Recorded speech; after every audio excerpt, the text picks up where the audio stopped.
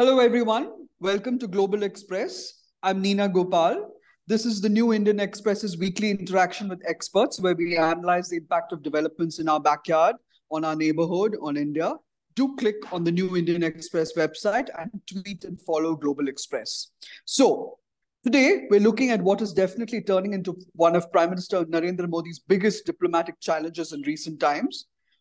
What must India do now? We have 8 former Indian naval officers, 2 ex-Navy captains, 5 commanders, and one sailor, all sentenced to death last week for espionage by a court in Doha in the Gulf country of Qatar. The case has sent shockwaves across the country. They've been under arrest since they were detained in August 2022, which is 15 months ago. And the verdict was pronounced not in a country that India has a confrontational relationship with, as it does with Pakistan, where Kulbhushan Yadav, another former naval officer, faces the death sentence for espionage. This is with Qatar, a Gulf nation where over 700,000 Indians work and live as law-abiding citizens, a Gulf nation that is India's biggest supplier of natural gas. We've built 5 gas terminals to import LNG and LPG from Qatar through the Indian government company Petronet LPG. Our bilateral trade stands at about $15 billion. Our guest is Manish Tewari. He's a member of parliament who represents Anandpur Sahib in Punjab. That's where some of the jail sailors come from. He was a minister in Manmohan Singh's government. More importantly, he's a legal eagle. He's a lawyer. He has repeatedly taken up the issue of the naval officers, saying the onus is on our government to get their sentences commuted, to bring them home. Mr. Tewari raised the matter in Parliament on December 7th last year, to which the External Affairs Minister Jaishankar has responded with a letter on December 23rd. Before we explore the key question on whether we have or haven't done enough for these 8 men, let me name them. There's Captain Navtej Singh Gill, Captain Saurabh Vashisht, Commander Purnendu Tiwari, Captain Birendra Kumar Verma, Commander Sugunakar Pakala, Commander Sanjeev Gupta, Commander Amit Nagpal, and Sailor Ragesh. Our deepest sympathies, we stand with you. Manish, if I can bring you in, would you like to comment on the fact that that the families, they've reached out to you? Do you feel that we have failed to step in and provide the kind of legal counsel that we should have? While the investigation must have been ongoing, and I believe our national security advisor is also supposed to have visited Doha, so tell me what your thoughts are on the subject. Well, Neena, I find it completely and absolutely mystifying. And the reason why I say that is because irrespective of how different legal and judicial systems may be in different countries, but there are certain canons of natural jurisprudence which are intrinsic and embedded in any legal or judicial system in order to ensure impartiality and in order to ensure objectivity insofar as the process is concerned. Now, if you were to rewind back, somewhere in the month of July or August, these people were picked up in a midnight swoop. The information that surfaced was when one of the relatives of one of the officers who ostensibly had been detained actually reached out publicly seeking help. And slowly and gradually, it came to the fore that these 8 officers, some of them extremely decorated officers, were being held in solitary confinement. And these are not people. These are people who are retired, who are possibly in their mid-60s or late 60s, and therefore, obviously, would have all the attendant health issues which come with an advanced age, if I can put it in those words. Yeah. And therefore, at that particular point in time also, it was very unclear as to why they had been detained.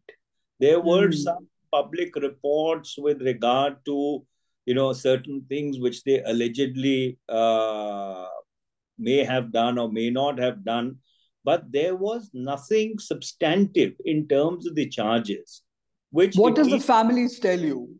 What well, the ones that who've spoken to you? What have they told you? well, essentially what they said was that they were not aware as to why they had been detained. And even when I raised this matter in Parliament, I think in the other house, Dr. Jaishankar made a statement to the effect, which I think is available if you were to Google it, saying that the matter is extremely sensitive. That's Now, right. obviously, by the December of 2022, government was at least aware of the intrinsic sensitivity, quote unquote, sensitivity in the matter. And from December, we fast forward to October, and then you have this death sentence. Yeah. So it and even today, even as we speak, the judgment is not in the public domain. And going by whatever reports are available, it suggests that there were apparently a record 3 hearings and There 8 people. were. And There were eight. three. That's what that's the information which is in the public domain, subject to correction. And 8 people have been sentenced to death. Now, there is an intrinsic injustice in the manner in which this entire process has unfolded. Yeah. Presume for a moment, hypothetically speaking, that the Qatari government had certain concerns with regard to their national security allegedly have been breached. But the rules of natural justice ordain that at least the family members should have been informed what the charges were against them.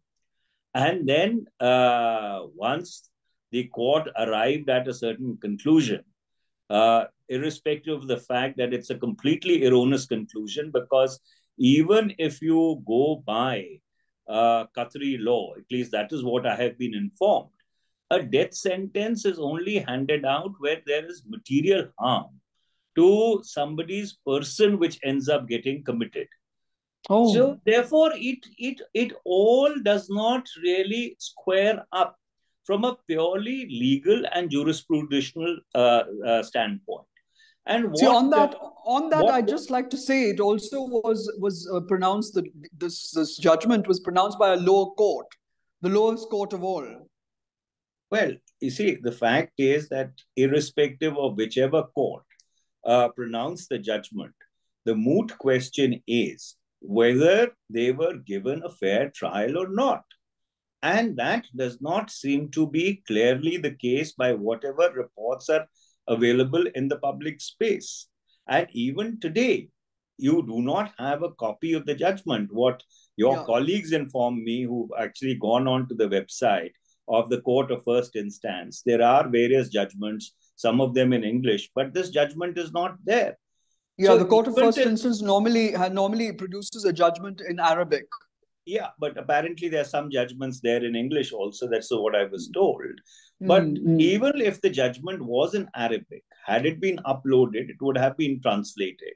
And the facts would have been before all of us and before the country as to what are the charges against them. So as of today, we do not know as to why they were detained, what they were charged with, why they have been sentenced to death, which in any jurisprudence happens in the rarest of rare cases. I can understand that obviously they do not want to make everything that they do public. But as I understand, even after the death sentence, subject to correction, I don't even think that the Qatari ambassador was called in.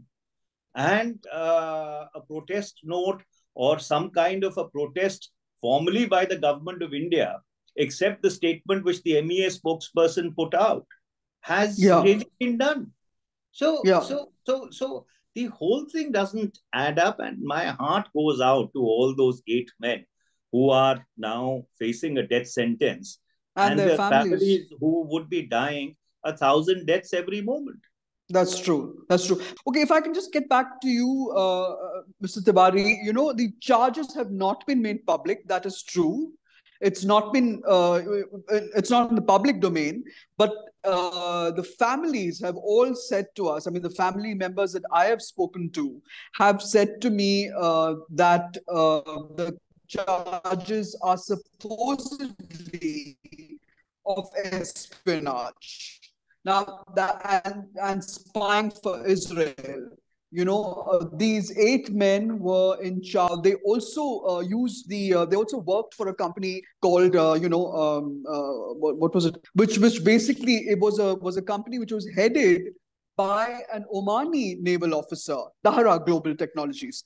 It was headed by a naval officer from Oman and a Qatari major general. So they were both former military officers, and they were in talks or in consultation with a Italian company, and then later on, a couple of other shipbuilding Italian companies. And basically, it was to help the Qatari Navy set up a proper submarine, facility. And the original plan was to have two small submarines. Now, the charge that has been made public by the Financial Times, which is a very reputable newspaper, is that Dara Global was a front for the CIA and Mossad. That both the Omani chief and its Qatari head worked for the deep state. I mean, other newspapers have said this, not the Financial Times, but other newspapers have said this, and that they wanted to keep an eye on Doha's acquisition to give teeth to its navy. And that was basically what was the problem, because being naval officers, they must have been social animals. They must have opened up about it at various, I don't know whether at, embassy functions or so on. This must have all been, fuel, which brought about the suspicion that these men were spying. Have the families shared this with you, Mr. Tewari? Their fears, their deep fears. Look, Neena, I am a lawyer, and in a matter as sensitive as this, As especially espionage. when I don't know, as sensitive as 8 people being sentenced to death, I refuse to react to any speculation. Till the time I do not see the papers for myself.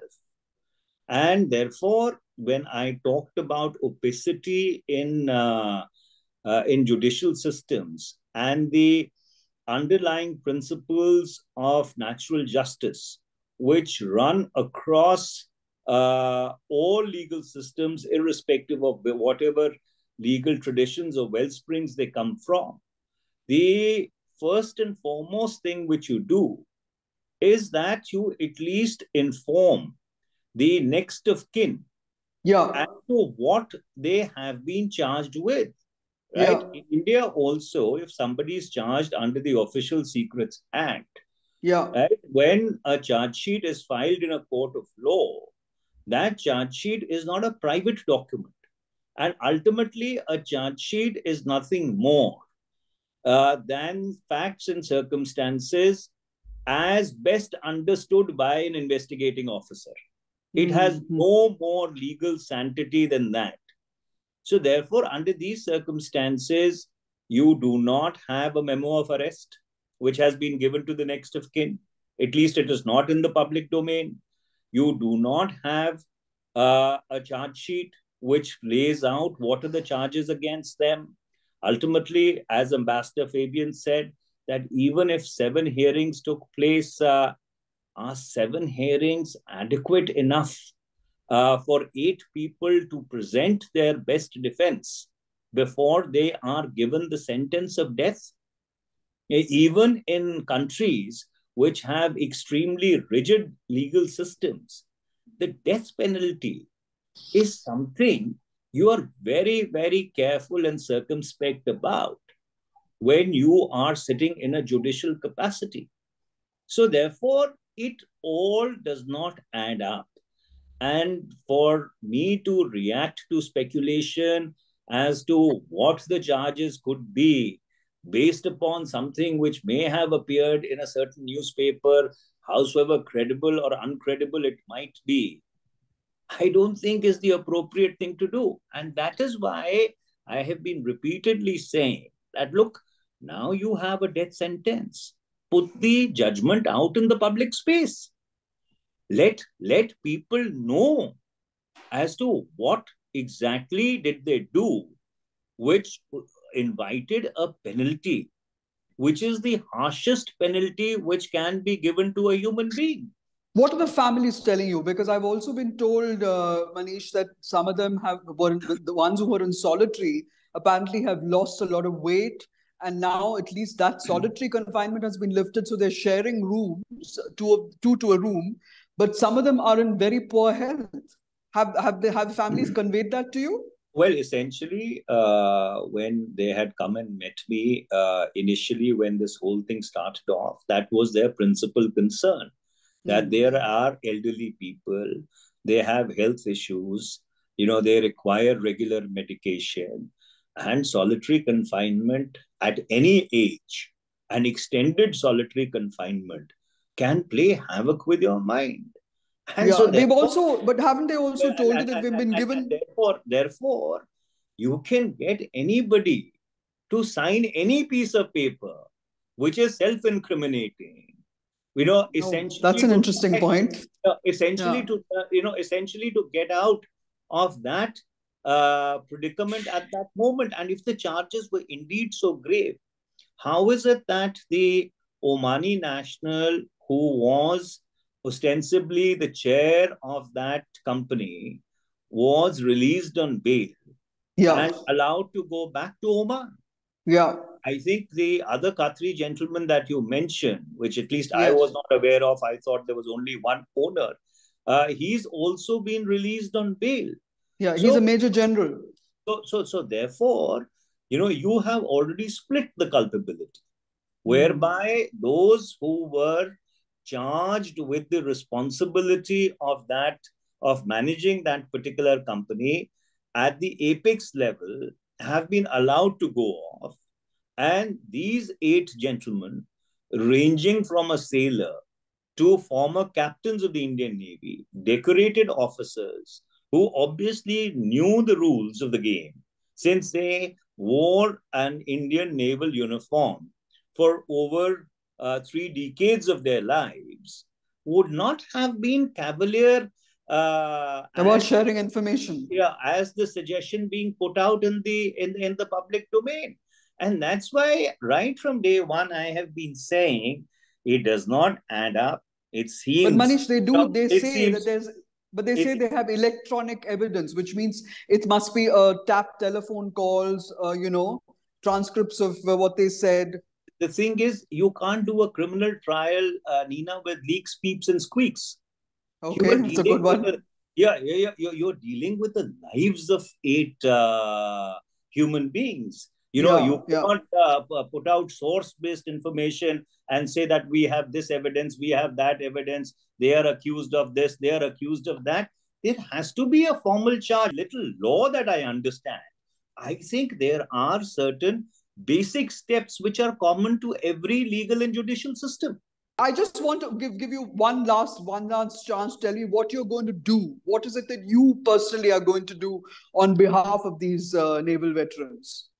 Nothing, just keep raising the issue. Just try and see that this concern remains square and center in both official and public consciousness, so that we are able to get our people back home. See, Hmm. this is not a he said, she said, and this is not the time when you want to score brownie points when the lives of 8 of your very senior naval officers are at stake. But yes, I think their cause will be served by continuing to raise the issue and keeping it up and center and square in both public consciousness and the official consciousness. Thank you, Mr. Tiwari, again. Thank you, viewers, for watching. Please do click on the Global Express icon on the New Indian Express website and keep watching Global Express. Thank you.